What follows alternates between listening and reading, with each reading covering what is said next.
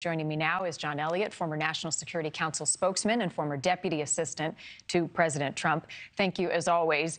The U.S. sending these precision bombs, what is the significance of this move?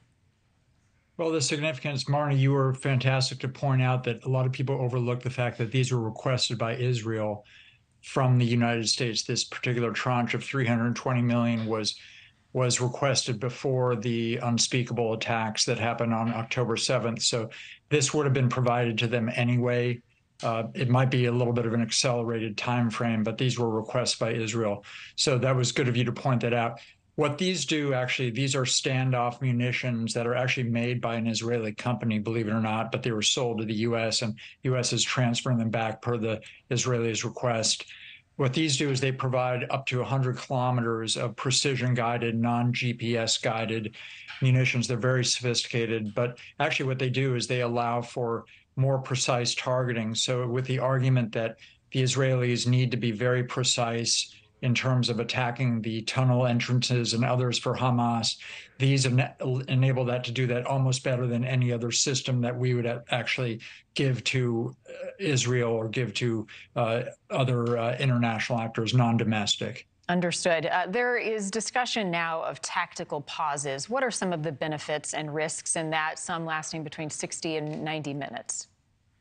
Well, Prime Minister Netanyahu, in his address just a day ago, he said that they've already been doing these pauses, if you will. Well, he called them just very small pauses that would allow for people to evacuate a certain area when they're about to hit that, for example.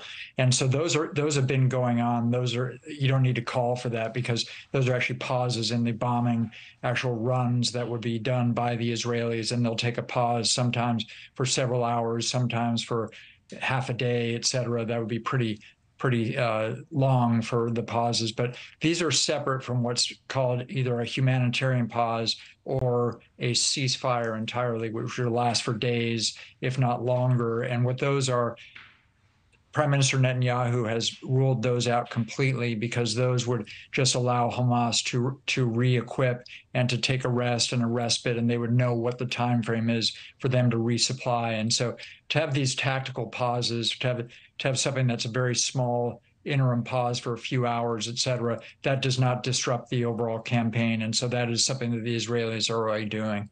And at the same time, the UAE has set up a field hospital, or is looking to set up a field hospital in Gaza. Does that signify something more than a humanitarian move in this ongoing conflict? And how is that being viewed by the U.S. and its allies? Well, look, the UAE, we like to see the Arab community come up and have ownership of what's going on in Gaza in terms of taking on some of the, especially the humanitarian burden. We don't want them to get involved otherwise by way of funding or anything right now. But in terms of taking the responsibility, really, that's also about who's going to be running Gaza after this. And we're looking to possibly have the UAE and others doing that. But very quickly, to your point about the field hospital, that's something that is always welcome. They should be very careful to say that they're never going to let Hamas embed there with those hospitals, because that's what's been really bad up in Gaza City and other places where Hamas actually uses hospitals as a shield. And so for the UAE to come in there, don't let Hamas go along with them and embed with them in any way close to those hospitals.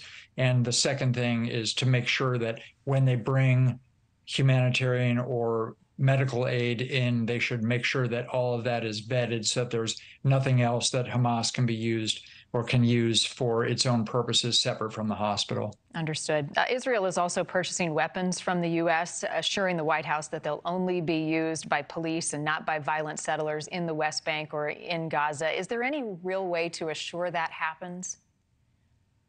Well, sure. I mean, it's something that the Israelis would be using that only for their own purposes, and they abide by the laws of war, unlike Hamas and unlike Islamic Jihad and others that they're targeting at this point in retaliation for these unspeakable attacks on October 7th. So it's something where they can trust the Israelis, because the Israelis have a track record of following the laws of war, and they're also a democracy, which shows that they're accountable to a free press that would expose and it would really hurt their relationship if they were to use them for any other purpose with the U.S. Thank you for watching. Go to newsnationnow.com to find NewsNation on your television provider. And don't forget to click the red subscribe button below to get more of NewsNation's fact-driven, unbiased coverage.